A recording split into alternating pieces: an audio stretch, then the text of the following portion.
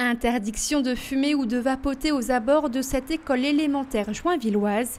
15 espaces publics sont devenus sans tabac aux alentours des établissements scolaires, des parcs municipaux ou encore de la mairie. Depuis maintenant 3 ans, la municipalité de Joinville participe à l'opération Ville Libre Sans Tabac aux côtés de Thionville et de Mulhouse.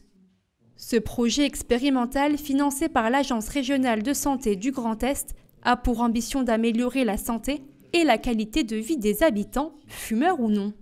Ville sans tabac, alors le principe, c'est d'inviter les personnes à ne plus fumer, éventuellement donc consulter des spécialistes qui pourraient venir les aider à arrêter le tabac, et puis surtout éviter que des jeunes, les plus jeunes, tombent dans le tabac et fument dès l'école. Et souvent, on a pu observer dès le collège, dès l'entrée du collège.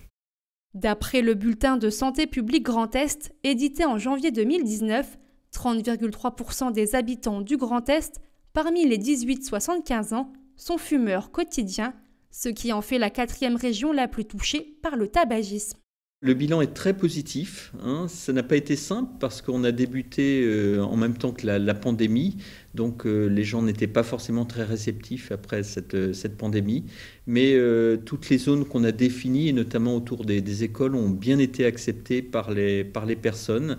Et aujourd'hui, on peut noter vraiment une diminution de tabac dans ces zones aux proximités des écoles. D'après une étude menée en octobre 2020, auprès de la population joinvilloise, plus de 80% des habitants soutiennent la mise en œuvre d'un programme local de lutte contre le tabac.